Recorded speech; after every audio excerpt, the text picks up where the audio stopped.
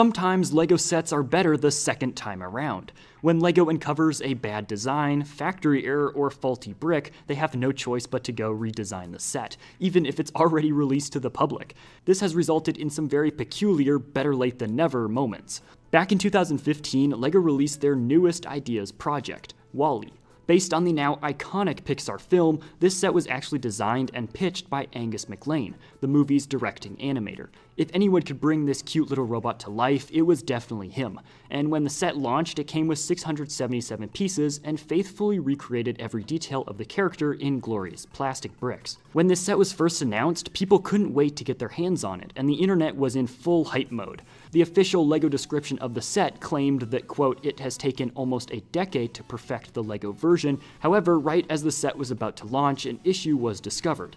It seems that there was an issue with some of the hinges holding the head in place, and the set had to be partially redesigned, resulting in it being delayed about 2 weeks to many store shelves. As the very first shipments were finally going out, it became clear that whatever redesign had been done before launch hadn't been enough. WALL-E's head, complete with those big, expressive eyes, was perhaps a bit too loose. Several early reviews of the set specifically mentioned the problem. It seemed that the joints holding the head, while incredibly secure, didn't have nearly enough friction to hold up the head in place. Forums and review sites were quickly flooded with people asking if they'd made some mistake in the construction, as even the smallest bump would cause WALL-E's head to rotate backwards 180 degrees and tip over. Although many people were quick to find their own workarounds to the problem, LEGO wasn't about to let this problem go unanswered. They quickly recalled any unsold WALL-E units, causing further delays for many customers before shipping back out fixed models. But what about the people who had already bought the set? Well, anyone who had purchased a defective model from the LEGO website was automatically sent a small package containing a few new parts and a small instruction manual. The bag contained fewer than a dozen small parts, but it was more than enough to fix the problem. So what was the solution? Well, if you take a look at the original neck, you can see that the head is held up by a ratchet joint. The issue, though, is that the peg on top of the ratchet joint has almost zero friction, meaning that nothing was keeping the head from simply spinning around. The new set contained a simple ball and socket joint, which was able to provide support, flexibility, and the friction needed to keep the head in place, all without altering the look of the final model. The third time really was the charm, and this design of WALL-E was its final form. The redesign managed to even require one fewer piece, reducing the set's total count to 676. Now, while this might be the most famous LEGO redesign, it certainly wasn't the first or last time that the company would have to redesign a set. They've been doing it since the 1960s, when they replaced several 2x2 and 2x4 plates in the motorized train set back in the day. But there have been several more recent and more extensive redesigns since then. Over the last several decades, LEGO has redesigned more than 100 sets. Most of these are quiet changes that are rolled out between shipments and contain minor changes aimed at increasing a build's overall stability. One example of this is set number 8097, Slave 1. Released in 2010 to commemorate the 30th anniversary of The Empire Strikes Back, this legendary ship came with 573 pieces and 4 minifigures. Most reviewers praised the set, but a few people complained that it was a bit unstable and that the wings were prone to breaking off. Nothing major, but for a set built with play in mind, stability is always nice. LEGO heard what people were saying and soon began shipping models with 4 fewer pieces, but aimed at creating a more durable build. Looking at this step here, you can see that the new version on the left is certainly going to hold together better than the original version. Again, these changes aren't noticeable in the final build and don't change all that much, but sometimes a redesign is so extreme that it leads to an entirely new set. When the Space Shuttle Adventure set released in 2010, reviewers nearly unanimously praised its detail and appearance, but many people found that the construction, especially the large brown fuel tank, had a tendency to break apart if it moved improperly.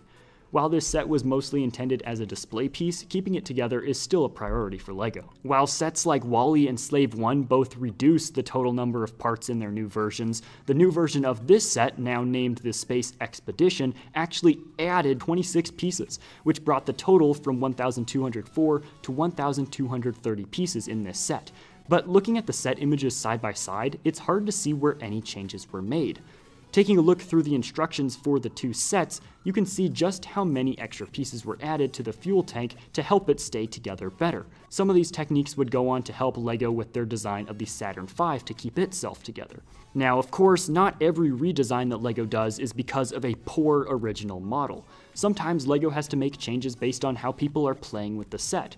One example is this LEGO Speed Champions set of the Ferrari and Development Center. This 494-piece set rolled onto store shelves back in 2017 and featured a lot of play elements, including this functional car lift. Like many of the sets in this line, the Ferrari workshop made heavy use of Technic parts, and that's where the very minor issue could occur. The original set used a 12-tooth gear and a 36-tooth gear to move the lift, but this combination actually allowed people to move it up and down a little too fast, causing the set to fall apart. By the time that LEGO released the second batch of these sets to the public, these had been replaced by two 24-tooth gears and a yellow half-width spacer, effectively reducing the speed the mechanism could be cranked. I've always thought this was a cool set though. You can check the description to view the price or purchase this set using YouTube's shopping feature. Another example of LEGO saving customers from themselves can be found in set number 8898, the Wreckage Road, from 2010's World Racers series. The red car has a hidden trick up its sleeve and can launch several little grappling hook pieces behind itself to throw off any pursuers, kind of like Mario Kart. The original used a rubber band to automatically launch the projectiles when the lever was pressed. However, LEGO received complaints that these were being sent flying with way too much force. Now, these weren't barreling through the sky at dangerous speeds or anything, but they were flying across the room and getting lost. And of course, as you probably know, lost LEGO bricks equals probably getting stepped on. These little grappling hook pieces are pretty pointy and also quite easy to break, so this was a 1-2 punch and the design was quickly changed to also save customers' feet. The new version removed the rubber band, requiring someone to manually flip the lever to launch the hooks. Certainly safer, but at what cost? Moving on to the next set, one of the most ambitious redesigns that LEGO has pulled off was set 79104, the Shellraiser Street Chase from the Ninja Turtles line back in 2013. The original version of this set shipped with 599 pieces, including a base built out of several components from LEGO Trains. This train-based version was meant to work with LEGO City train tracks, but the resulting build was largely unstable, and the added functionality of combining with train tracks simply just wasn't enough of a selling point to keep the design. Shortly after the set's release, LEGO decided to update the design by bringing in a design that made heavier use of Technic pieces. While the end result is once again visually identical, the increase in durability added 37 new pieces to the set.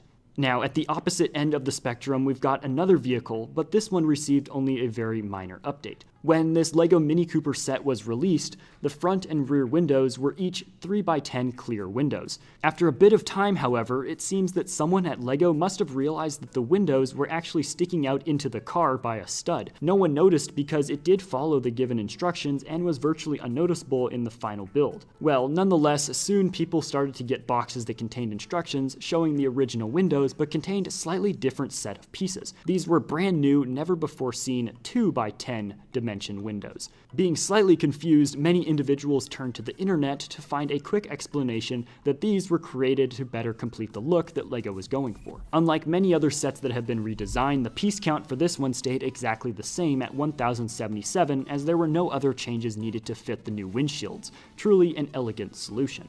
Now, at the end of the day, the overwhelming majority of LEGO's redesigns haven't been anywhere this extensive. It's almost always by just adding an extra hinge piece or changing the type of Technic pin or just swapping a couple 2x2s for 2x4s. LEGO does a fantastic job designing their sets, and the review process can take years for sets. If you're interested in learning more about how LEGO sets are designed, check out some of my other videos that are linked in the description. But even with all the time in the world to test, tweak, and rework, there's simply no better test of a set's durability than contact with its customers. What do you think? Have you ever found a LEGO set that you felt could use a few tweaks? Let me know in the comments, and be sure to check out this video where I talk about valuable LEGO misprints. If you enjoyed, please support this video with a like and subscribe to my channel for more LEGO videos.